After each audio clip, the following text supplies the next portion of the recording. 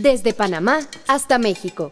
Sígale el pulso a la información mesoamericana desde la visión de los movimientos sociales. Informativo Voces Nuestras, una producción de la asociación Voces Nuestras. Le damos la bienvenida a la emisión 817 del Informativo Mesoamericano Voces Nuestras, una producción que realizamos con el aporte colaborativo de nuestra red de corresponsales en la región. Saludamos por este medio a las emisoras y espacios de comunicación que apoyan para difundir este espacio informativo. Le saluda Joaquín Tapiarenas y desde el Centro de Comunicación Voces Nuestras le presento de inmediato los titulares para esta semana. En Latinoamérica, Región une esfuerzos para erradicar la violencia sexual en la infancia y adolescencia. En México, las comunidades originarias se preparan para la siembra, pero hay una preocupación de que no haya cosecha este año. El Congreso General de Majé, Emberá, Drúa de Panamá presenta denuncia ambiental. En México, Escuela de Agroecología ubicada en Maní, Yucatán, trabaja con familias mayas desde aproximadamente 30 años. En Nicaragua, denuncian invasión de más de la mitad de los territorios indígenas mayagnas. En México, Teresa Montaño, la periodista que destapa la corrupción en el Estado de México. En Guatemala, el caso genocidio Ixil y la comunicación de memoria. En México, la comunalidad como ejercicio de autogobierno. En Capulalpan se atiende lo que dice la Asamblea. En Costa Rica, encuentro de los pueblos Bribri, Cabécar y Brorán revitalizan sus identidades y prácticas culturales en el trabajo, cuidado de la tierra y los bienes comunes. Nos unen nuestros territorios, nuestras historias, nuestras culturas. Informativo Mesoamericano, Voces Nuestras. En Latinoamérica. Por primera vez, los países de Latinoamérica y el Caribe se unen para erradicar la violencia sexual en la infancia y adolescencia. En un hecho histórico, activistas sobrevivientes construyeron una estrategia regional con 3 ejes: prevención, sanidad y justicia. Además, presentaron el primer informe de acceso a la justicia y prescripción de la acción penal regional, analizado desde sus vivencias. Desde Buenos Aires, Argentina, nuestra compañera Génesis R. Cruz con la información.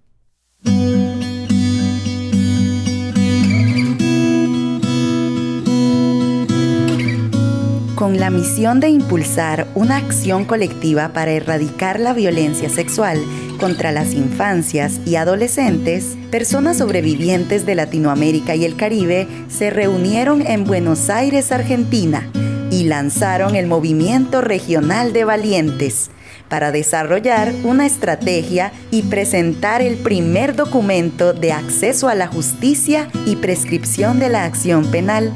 Este es el primer encuentro regional del Brave Movement Global.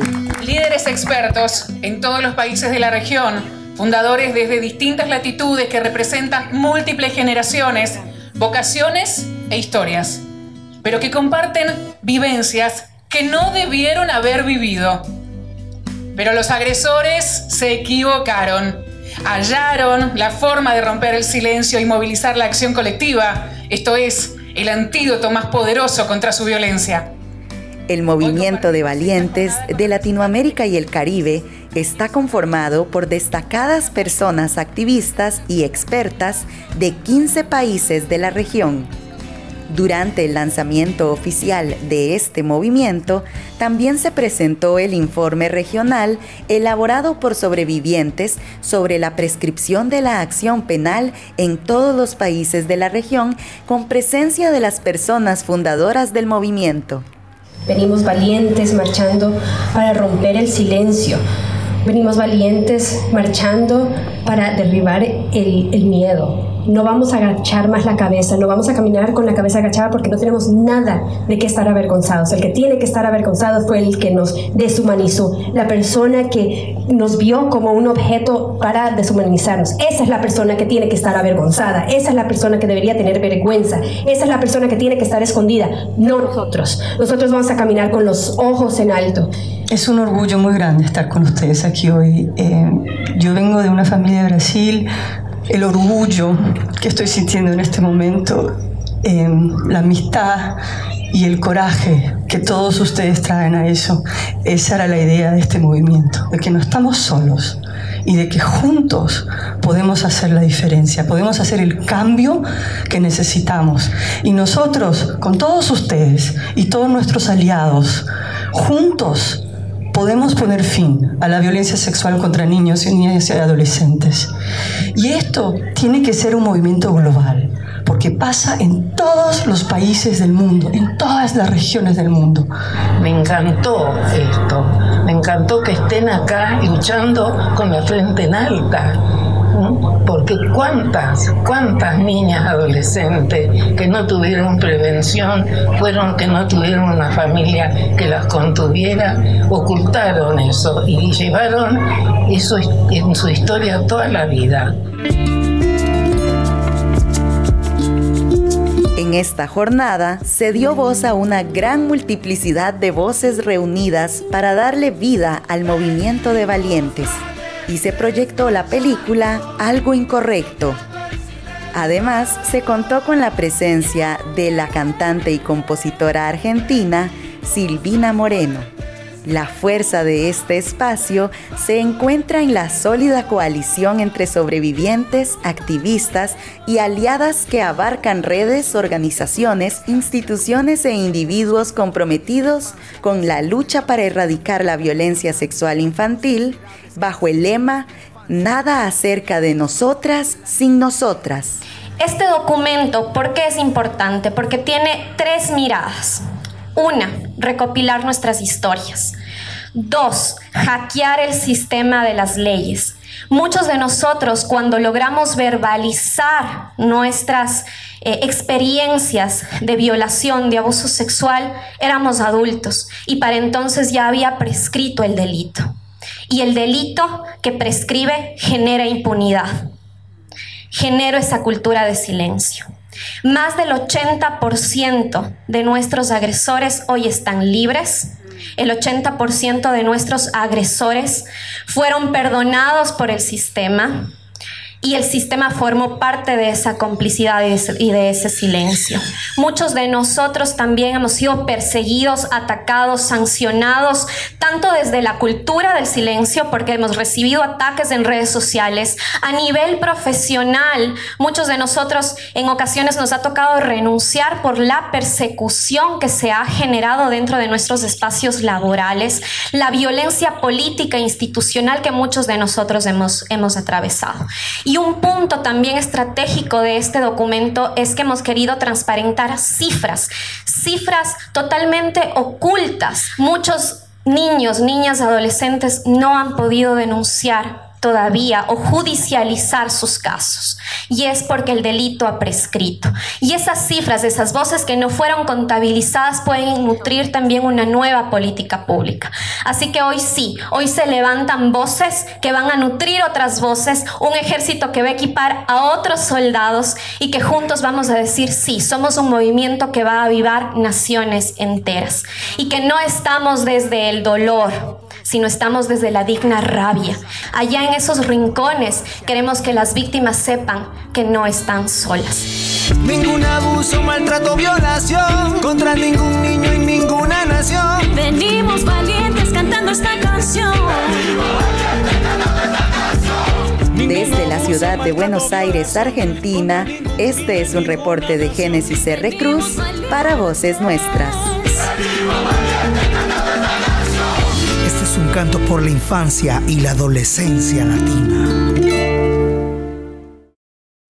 En México. Las comunidades originarias se preparan para la siembra, pero hay una preocupación de que no haya cosecha este año.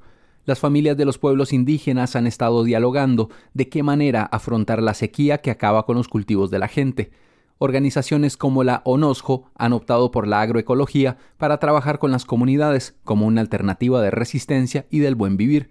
Pasamos al reporte de Leticia Hernández de Radio Guayacocotla, que comparte la producción de David Martínez Sánchez. En la Huasteca del estado de Veracruz y los estados de San Luis Potosí, Hidalgo y la gran parte de México, en estos meses las comunidades limpian sus parcelas para empezar con la siembra temporal. Se siembra nuestro principal alimento, el maíz, frijol, chile, calabaza y otras semillas nativas. Sin embargo, la sequía del año pasado dejó estragos para el campo. Actualmente, las y los campesinos están con la incertidumbre de no saber cómo será la siembra de este año. Desde Radio Guayacocotla, en México, les compartimos la producción de David Martínez Sánchez con la organización ONOSJO de Oaxaca. Nos platican de la alternativa de la agroecología. Se viene viendo desde años atrás, ¿no?, en donde el cambio climático pues se está dando, la gente lo está percibiendo, que eso está cambiando los tiempos.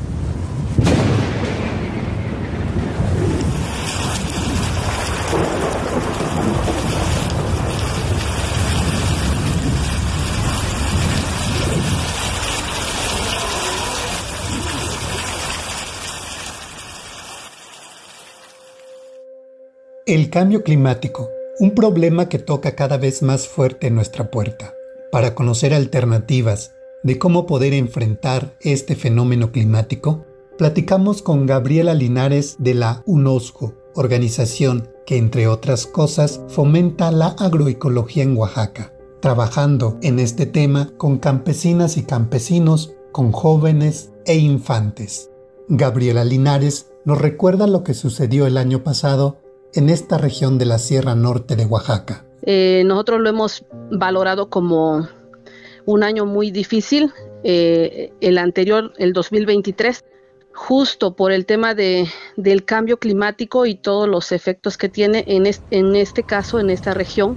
Nosotros pudimos observar que no hubo agua, no hubo lluvia, por lo tanto hubo campesinos que no sembraron porque pues movió todo el pronóstico, digamos, que ellos tienen de años atrás, en los cuales pues ya sabían cuándo llovía, cuándo sembraban y todo eso, pero ahora, el año pasado, pues ya no fue así, ¿no? Las aguas no llegaron cuando tenían que sembrar y hubo gente que sembró arriesgándose, pero no obtuvieron cosecha. ¿Qué se espera para este año 2024 con la milpa de temporal en esta región de Oaxaca? Pues se prevé también, ahorita por ejemplo estamos entrando en marzo, ha hecho mucho calor en esta zona de montaña que antes de eso no se veía, y también pues ya se esperan las primeras lluvias, pero tampoco ha llovido, ¿no? Entonces sigue habiendo esa incertidumbre por parte de los campesinos en saber cómo va a estar este año, si va a haber lluvia o no para que puedan sembrar. Ante el planteamiento de que en algunas regiones del país campesinos y campesinas ya no pueden sembrar algunos cultivos por estos cambios drásticos en el clima, Gabriela Linares nos expone una iniciativa que traen como organización. Entonces necesitamos nosotros empezar a hacer un diagnóstico de ver qué semillas se están sembrando todavía y qué semillas ya no se están sembrando. Si han dejado de sembrar algún tipo de maíz, algún tipo de frijol, porque en las comunidades hay una diversidad enorme de semillas que seguramente están dejando de sembrarse por toda esta lógica que estamos platicando de las sequías o de las lluvias prolongadas y todo lo que tiene que ver con estos cambios climáticos. Como organización, nos dice Gabriela Linares, creen que la agroecología es una vía para enfrentar este problema del cambio climático. Bueno, una de las cosas que nosotros pensamos es que la agroecología es una alternativa para el futuro, porque al final la agroecología parte de un conocimiento campesino que se ha ido fortaleciendo con otros conocimientos y otros aprendizajes a través de lo que nosotros llamamos agroecología, pero al final de cuentas es recuperar, rescatar parte de la visión y de la cosmovisión también de los campesinos. Habría que ir explorando también desde los conocimientos de cada región, de cada comunidad, porque dentro de las comunidades y de los estados y de las diferentes geografías, pues hay formas distintas de trabajar en el campo, de cuidar el agua, de cuidar la tierra. Hay mucho que se puede recuperar. Esta es una producción de David Martínez Sánchez. Para el informativo Voces Nuestras, informó Leticia Hernández de Radio Guayacocotla, la voz campesina en México. Aquí se escuchan las voces de las mujeres y hombres que construyen Mesoamérica día a día. Informativo Voces Nuestras.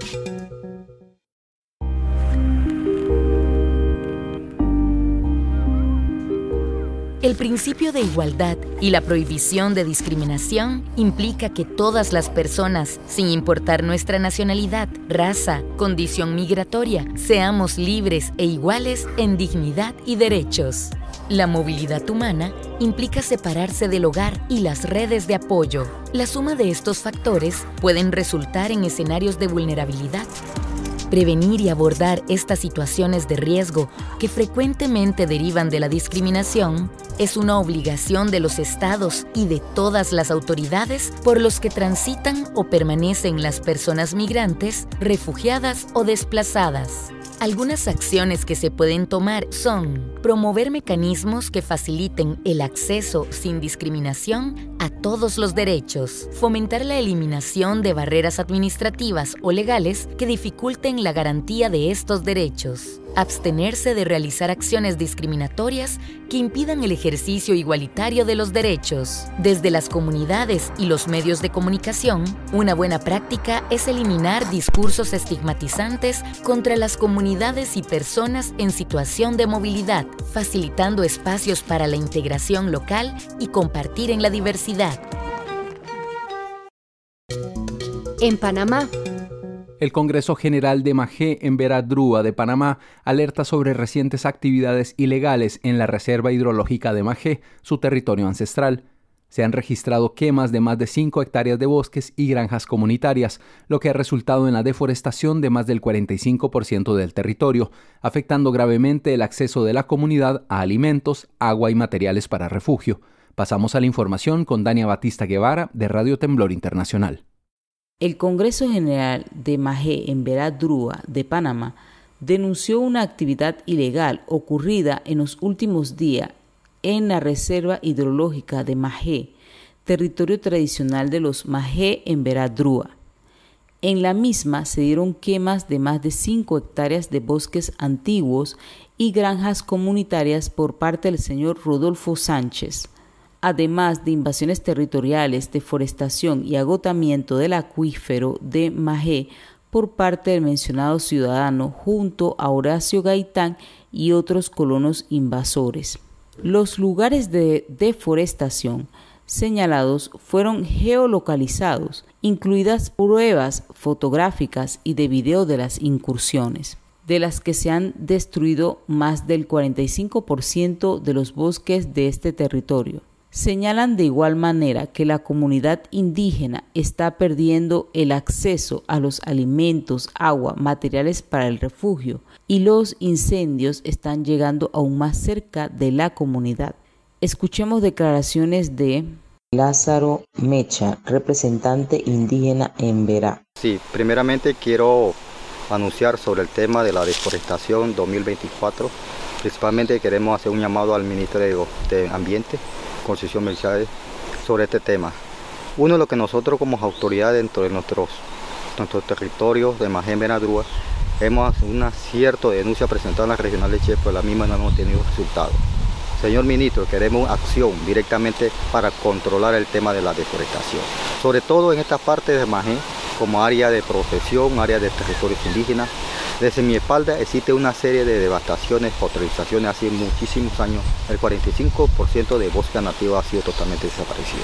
Nosotros los líderes somos muy amenazados por parte de los invasores colonos y nos trae pues, en este momento a hacerle una entrevista y hacer un pronunciamiento sobre de esta manera, porque nosotros como líderes tenemos que tratar de tener una seguridad, porque no contamos con una seguridad nacional de nuestras áreas. Por eso a veces confrontamos con mucho riesgo y peligro sobre estar en un área y hacer esta entrevista. ¿Qué queremos decir con esto? Hacer un llamado a la Autoridad Nacional de Ambiente, el ministro de Gobierno, el ministro de Seguridad, tomar medidas serias con estas invasiones coloniales. Exigen la actuación inmediata del ministro de Medio Ambiente, ingeniero Milciades Concepción, para que tome medidas contra los responsables de este delito medioambiental y a su vez hacen un llamado a la institución para unir esfuerzos con el fin de proteger la biodiversidad en el área. Desde Panamá soy Dania Batista Guevara, Radio Temblor Internacional para el Informativo Voces Nuestras. En México, Escuela de Agroecología ubicada en Maní, Yucatán, trabaja con familias mayas desde hace aproximadamente 30 años. Con la soberanía alimentaria como objetivo, y mucho antes de que se hablara de agroecología, una importante alianza construyó hace 30 años un programa de trabajo con las familias campesinas. El reporte desde Radio Sinaca en México con Maribel Vázquez. Un gran saludo para el Informativo Mesoamericano Voces Nuestras. Queremos compartirles la experiencia conocida de la Escuela Agroecológica que se ubica en Mani, Yucatán, en México. Esta se sostiene bajo 3 ejes temáticos. A continuación escucharemos al padre Raúl, uno de los fundadores de este proyecto que próximamente cumplirá 30 años de vida. El proyecto se concibió con el objetivo de lograr la soberanía alimentaria de las comunidades mayas. Esto quiere decir que pudieran cultivar por sí mismos entre el 30 y el 40% de lo que consumen. De manera que eso les rebajara gastos y les garantizara pues una alimentación cada vez más sana. Comenzamos esto hace 30 años con algunos promotores campesinos que conocíamos, que habían tenido una experiencia especial con un grupo que se llamaba Árboles para el Pueblo, o Maderas para el Pueblo, un grupo alemán que vino aquí a hacer una especie de experimento. Tuvimos unos primeros 12 años de una especie de internado, por eso hay tanta cabaña. Esto no fue pensado como un hotel, sino como una escuela. Entonces venían alumnos más o menos entre 30 y 35 años y venían todo un año completo, desde enero hasta enero. Así que aquí vivían, aquí dormían, aquí comían, aquí trabajaban, aquí... Y entonces tenían todo un año para pues tener todos los contenidos importantes de la producción, con esta impronta que en ese tiempo era muy novedosa, de pues no usar químicos, regresar un poco a lo natural. El propósito de la escuela es que todo lo que esté y se haga aquí pueda ser repetido en una casa maya. Si no puede reproducirse, lo eliminamos. Y construimos un programa para que los campesinos tuvieran una visión general de qué era esto de la ecología. Todavía no se llamaba agroecología, no había surgido el término. Entonces, lo que hicimos fue convocar a las universidades de aquí, la Universidad de Yucatán y la Universidad Chapingo, que tiene también un centro aquí de investigación, para que nos ayudaran a hacer un programa. Se hizo el programa construido como un cobén. Un cobén son las 3 piedras sobre las que se asienta el comal donde se van a hacer las tortillas. Nosotros tenemos 3 grandes troncos sobre los que se asienta todo el contenido que se ofrece en la escuela. El primero se llama el tronco agroforestal. Todo lo que tiene que ver con verde. Desde tu tierra, dictaminar tu tierra, ver qué tipo de tierra tienes, qué necesita para enriquecerse, aprender a hacer el compostaje para que la tierra sea más fértil y pueda producir mejor, eliminar todo tipo de agroquímicos para respetar la madre tierra, hortaliza, árboles frutales, árboles maderables, combate de plagas con medios naturales, bueno, todo lo que tiene que ver con cultivo es el tronco agroforestal. Un segundo tronco es el agropecuario. ¿Qué animales pueden servirle a los mayas para completar su círculo alimenticio, particularmente el círculo proteínico? Y entonces nosotros añadimos a la dimensión agropecuaria el rescate de las especies que regularmente pasan por procesos de adaptación en nuestros países. Pero después las grandes compañías llegan y desplazan esas especies adaptadas para meter las suyas. Aquí ocurrió mucho con algunas especies, particularmente con un cerdo antiguo que teníamos.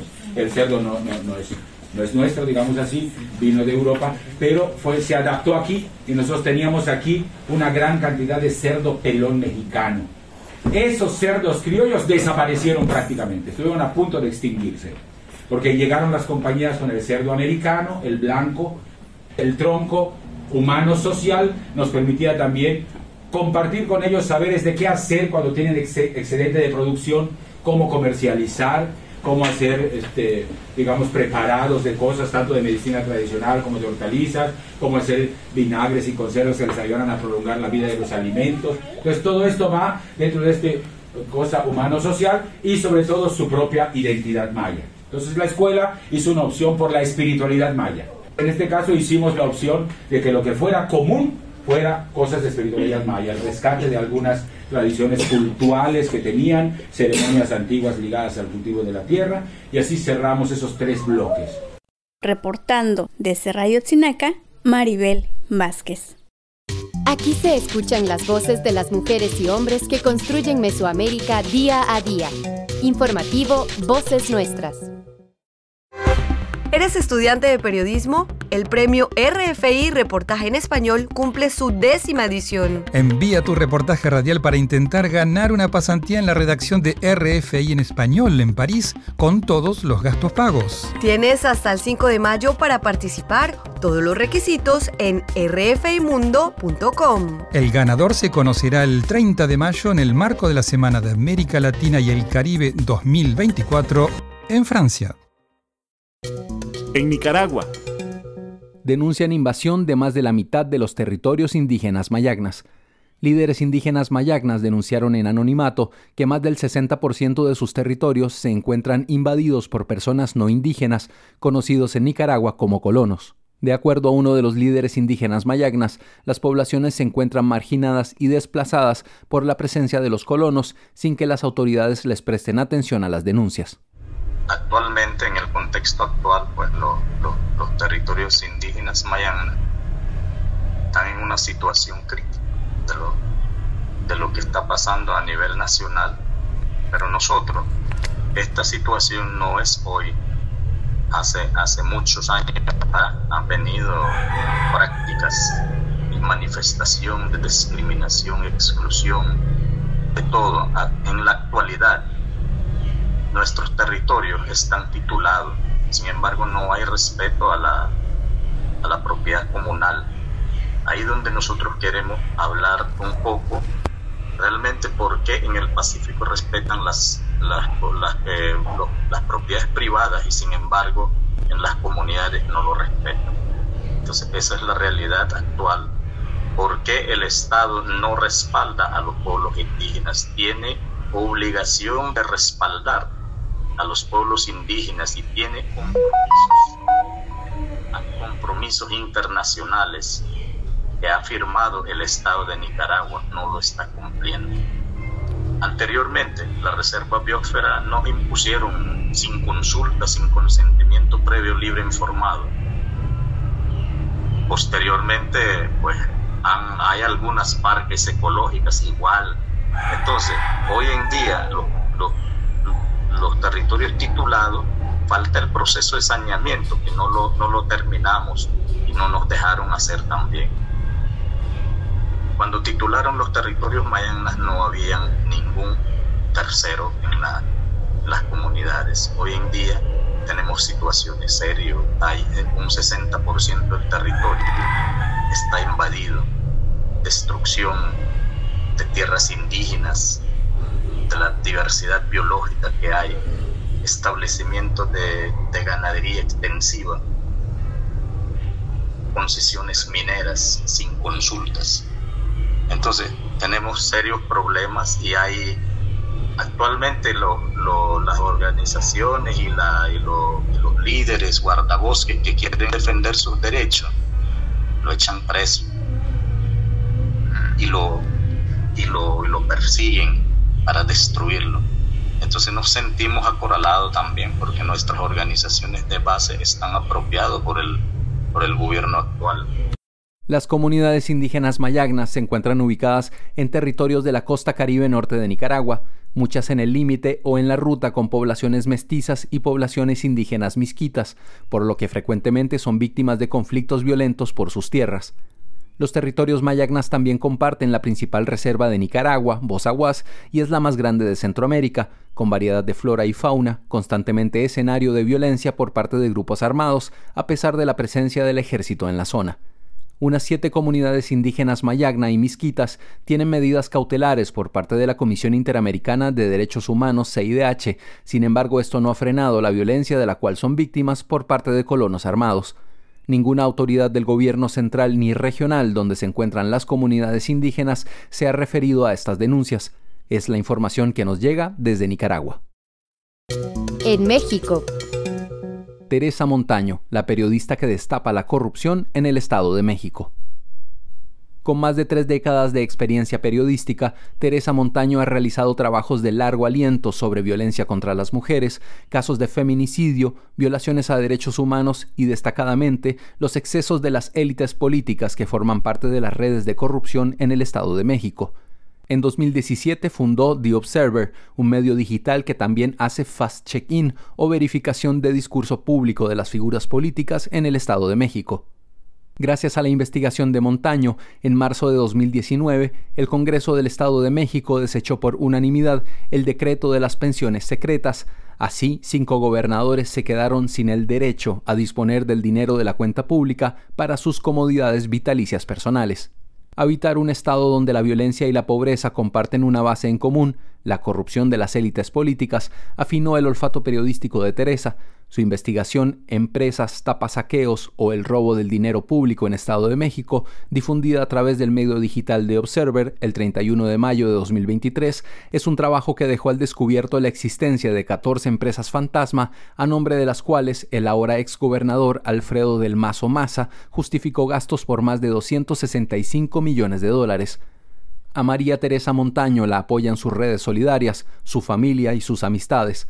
La sostiene su fe en el periodismo y su voz, que mantiene viva una exigencia que la ciudadanía no debe olvidar, la rendición de cuentas y la transparencia, y que contra la violencia y la pobreza la información nos debe servir como herramienta. Pasamos a escuchar a la periodista mexicana en una producción de las compañeras de CIMAC Noticias.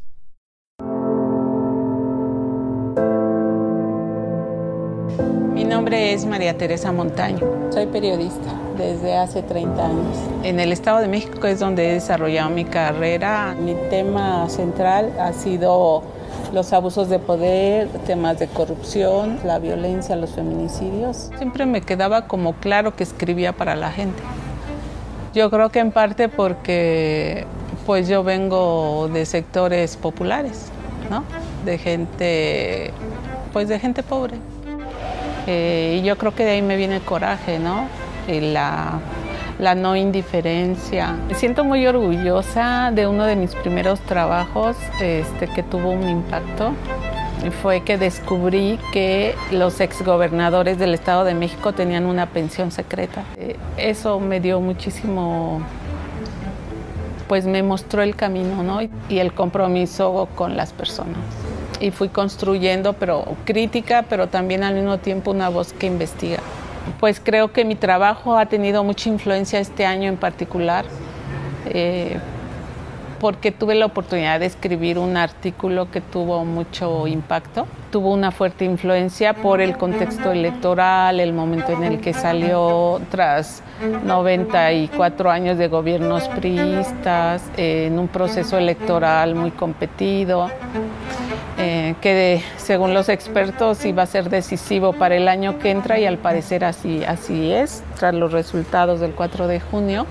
La conformación de un consorcio de periodistas que me permitió rescatar y terminar una investigación que me fue robada y fue un golpe quizás para las élites políticas, pero fue un regalo para los ciudadanos.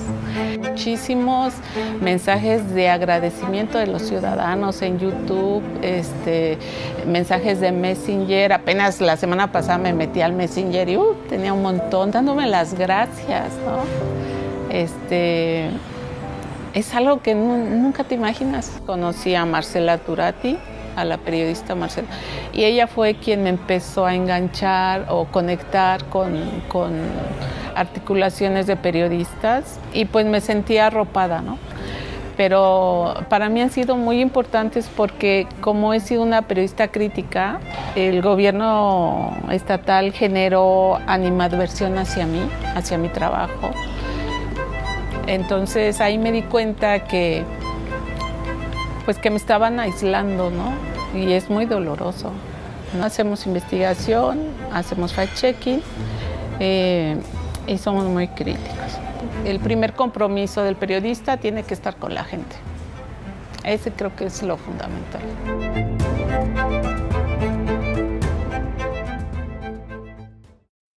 En Guatemala. El caso genocidio Ixil 1978-1982 inicia este lunes 25 de abril y será un debate público. Los hechos de este caso sucedieron hace ya más de 40 años.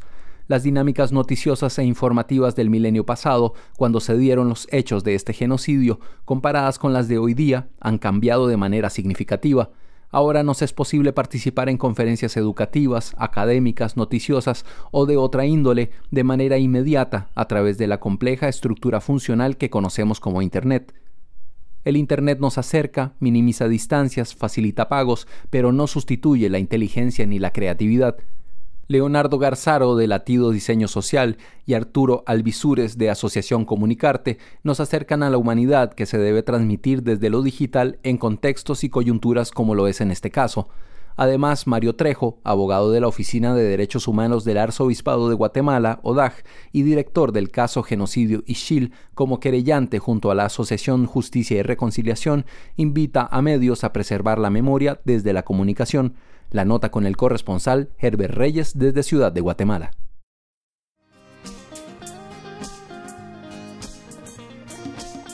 Arturo Alvisures es investigador y documentalista. Nos comenta sobre el valor humano que en la comunicación digital debe prevalecer para no perder la sensibilidad y la memoria. Arturo, en tu experiencia como documentalista, ¿qué debe prevalecer en la comunicación digital?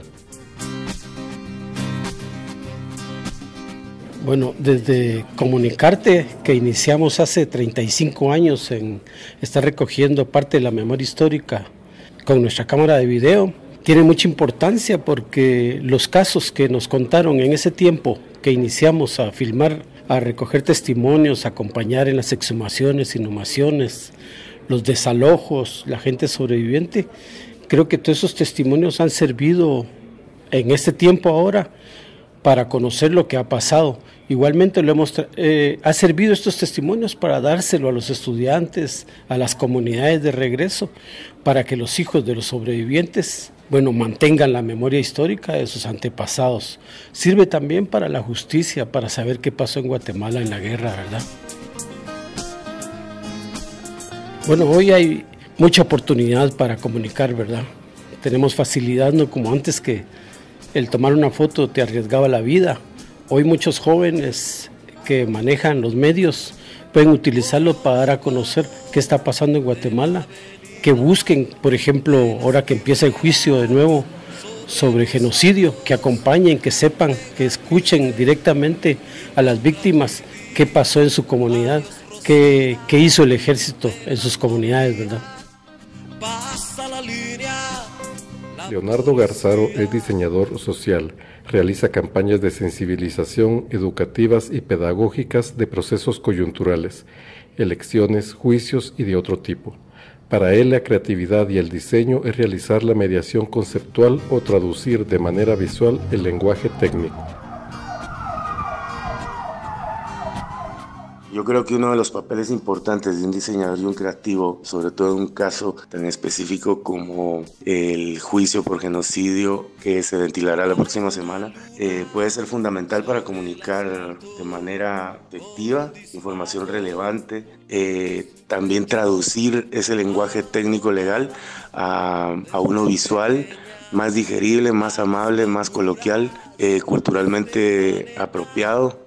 Es importante, creo que también el papel del diseñador en el sentido de que el diseñador puede, al crear materiales visuales que expliquen claramente los hechos que sucedieron, le está comunicando a un público que no puede estar en el juicio presente lo que está sucediendo. Y pues eso contribuye a que la opinión pública esté al tanto de lo que está sucediendo en este caso. El diseñador puede crear campañas de sensibilización digitales, materiales impresos, redes sociales, etcétera. Para mí creo que es un papel bien importante.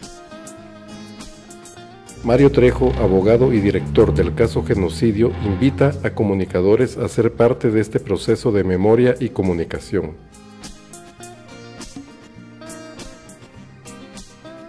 Mi nombre es Mario Orlando Trejo Milián, soy abogado de la Oficina de Derechos Humanos del Arzobispado y abogado director del caso Genocidio Ixil para la entidad creyente Asociación de Justicia y Reconciliación. Es importante ahorita que estamos a las puertas del 25 de marzo de iniciar el juicio y debate contra Manuel Benedicto Lucas García por el caso de genocidio Ixil, en el área de genocidio Ixil. Y es importante conocer y darle seguimiento a este proceso a través de todos los medios de comunicación e informar a las personas o a la población en general, ya que esto es de trascendencia histórica para Guatemala, el poder llevar este proceso. Esto buscamos el tema de la memoria histórica, el tema de la dignificación a las personas víctimas y personas sobrevivientes de todas estas masacres que se dieron en ese periodo hace más de 40 años. La garantía o buscar la garantía de no repetición por parte del Estado en estos temas, y es importante que también las nuevas generaciones se vayan enterando de la historia de Guatemala, de qué fue lo que sucedió y que no queden en impunidad estos hechos. En el caso genocidio Ixil existe un trabajo de mediación invaluable. Las palabras y tecnicismos que predominan en esta época las transportan en lenguaje fácil y sencillo quienes hacen de la comunicación digital una alternativa humana de percepción de la historia. Desde la ciudad de Guatemala reportó para el Informativo Mesoamericano Voces Nuestras, Herbert Reyes. En Costa Rica. Encuentros de los pueblos Bribri, Cabécar y Brorán revitalizan sus identidades y prácticas culturales en el trabajo, cuidado de la tierra y los bienes comunes. A finales del 2023 se realizaron 4 encuentros de los pueblos Bribri, Cabécar y Brorán del sur de Costa Rica. Uno de estos encuentros se realizó en el territorio Bribri de Yabami-Dicatá, conocido como Cabagra. Allí se realizaron recorridos por territorios recuperados cercanos al río Cabagra, además de una importante reunión con integrantes del Consejo Iriria-Satcoc, autoridad propia del pueblo Bribri de Yabami-Dicatá. En este encuentro, las personas participantes continuaron el análisis comunitario de la situación actual de los derechos humanos de los pueblos originarios de la zona sur y se compartieron avances de los procesos de prácticas productivas que se llevan desde la Coordinadora de Lucha Sur-Sur. Estos encuentros se dieron entre las organizaciones propias de pueblos originarios que se articulan en la Coordinadora de Lucha Sur-Sur, como el Consejo Ditso Iriria Cunuhuacpa del pueblo Bribri de Salitre, el Consejo Iriria Satcoc del pueblo Bribri de Yabami-Dicatá, conocido como Cabagra, recuperadoras y recuperadores Brorán de San Andrés de Térraba, la comunidad Crunchurín del territorio Brorán de Térraba y recuperadoras y recuperadores de Chinaquichá, esto con apoyo del Centro de Comunicación Educativa Voces Nuestras. Estas actividades, así como la producción que escucharemos a continuación, se realizaron con apoyo de los fondos de la convocatoria Ibercultura Viva de apoyo a redes y proyectos de trabajo colaborativo 2023. Bueno, primero porque ellas son las que heredan el clan y son las que, como las que más se someten a defender la tierra, como las que son más entregadas, las que son, como dicen, las más guerreras, porque y tenemos un poco más de respaldo ante la ley también.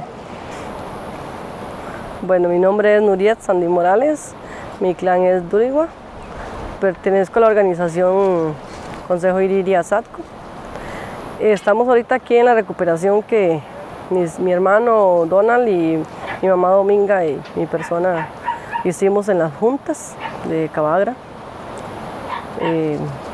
Recuperamos a uno no indígena, ya va a ser un año.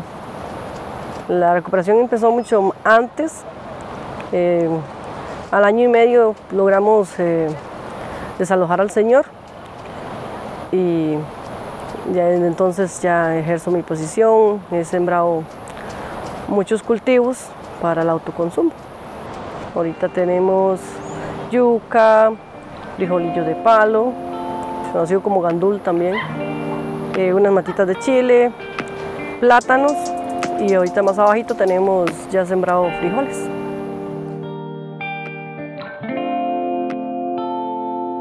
De un principio la tierra ha sido parte cultural del pueblo Bribri, de Cabagra o de los territorios Bribri.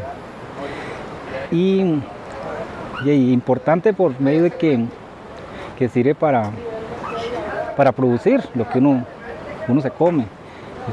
porque si no hay tierra no hay vida, se puede decir. Entonces, la idea es de hacer producir la tierra y vivir dignamente.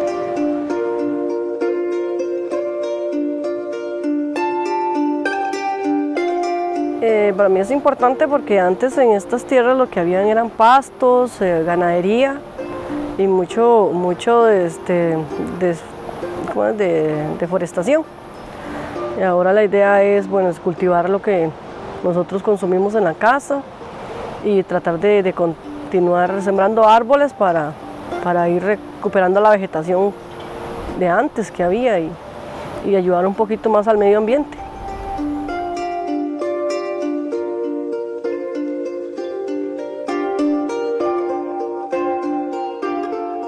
Mi nombre es Donald Sandy Morales, soy del clan Drúa. Aquí nos encontramos en la finca recuperada que anteriormente le perteneció o lo usurpaba el señor Luis Pérez Jiménez. Y estamos en las juntas de Cabagra, reserva indígena, más que todo para la agricultura. Aquí producimos de todo, granos básicos, arroz, frijoles, maíz y yuca, plátano. Cuidamos cerdos también, gallinas. Bueno, esa es la actividad que estamos desarrollando acá y estamos empezando, ¿verdad? Porque hace muy poco tiempo que recuperamos esta tierra. Y Yasquena, mi nombre es Deylan Elí Ortiz Díaz y mi clan es Usecur y estamos en el territorio de San Rafael de Cabagra. Ayudo a mi papá en varias cosas, como en la organización y algunas cosas así con mi mamá. Me gusta ver el paisaje y todo, cómo son ellos, cómo hablan el vibrí y todo. Bueno, a mí nuevamente me regalan animales y tengo por total 20, de solo gallinas y gallos. Darle comida, darle agua y picarle yuca y darle banano. Antes de ser recuperadora, yo me había ido un tiempo de acá. Más joven me fui, hice mi vida en otro lugar, tuve mis hijas, 3 hijas. Pero para mí ahí no es vida, porque eso es vivir en una casa, en un lotecito, no se puede sembrar nada, no se puede tener un pollo, no se puede, pero ni un perro. Y no, para mí eso no, como le digo, nunca se adaptó a mí. Entonces cuando me hablaron de esa posibilidad de poder recuperar y tener un terreno donde yo pueda sembrar, donde yo pueda tener pollos y cosas que yo pueda consumir más sanamente, entonces fue esa la idea. Ok, está bien, para mí es como lo mejor que me puede haber pasado, volver otra vez a donde yo nací, donde yo me crecí y como dicen, donde dejé el ombligo, porque así fue. Yo bajaba antes a la escuela antes quedaba acá abajo y ahora la pasaron para arriba, más cerca de la casa de mis papás. Pero nosotros sí antes caminábamos 20 minutos para llegar a la escuela. Cuando nos llovía, el maestro nos mandaba temprano porque las quebradas nos atajaban. Y yo me acostumbré aquí y no me acostumbro a la ciudad.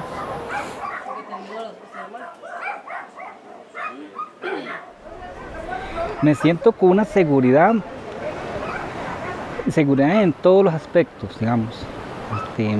Más que todo una seguridad de, vamos por parte, alimenticia, de estabilidad aquí en el territorio.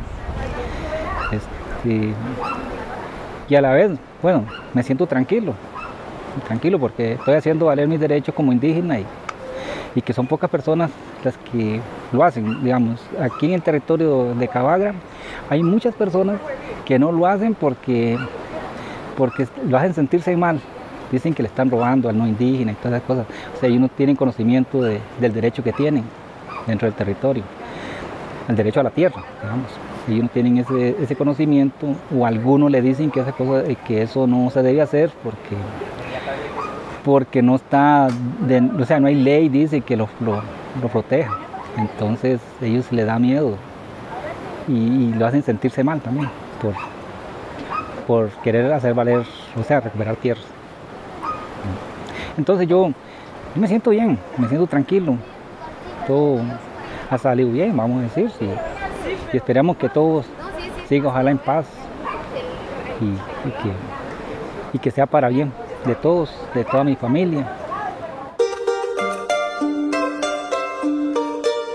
Los compañeros de lucha, pues todos muy contentos, siempre nos apoyan y ¿no? hay que seguir porque se ha visto el cambio que se ha ido haciendo en cada recuperación, porque no es solo esta recuperación, hay muchas otras recuperaciones en otras partes del territorio, aunque falta mucho todavía por recuperar y el gobierno no quiere ayudar en absolutamente nada.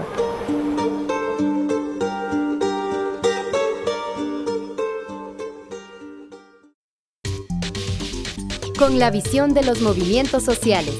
Informativo Voces Nuestras. Llegamos al final de la emisión 817 del Informativo Mesoamericano Voces Nuestras. Mi nombre es Joaquín Tapiarenas y fue un gusto compartirle esta producción colaborativa que realizamos con el aporte fundamental de nuestra red de corresponsales en la región. Extendemos el agradecimiento a las emisoras aliadas y espacios de comunicación que comparten y difunden este informativo semanal. Recuerde que puede seguirnos en Spotify y en nuestras redes sociales donde nos puede encontrar como Voces Nuestras. También le invitamos a visitar nuestro sitio web vocesnuestras.org para acceder a más información y recursos educativos. Por ahora me despido, pero nos encontraremos nuevamente después de la Semana Santa. Hasta pronto. Informativo Mesoamericano Voces Nuestras, una producción de la Asociación Voces Nuestras con el apoyo de la red de corresponsales, representantes de medios y organizaciones de Centroamérica y México y el apoyo de Rosa Luxemburg Stiftung y Pan para el Mundo.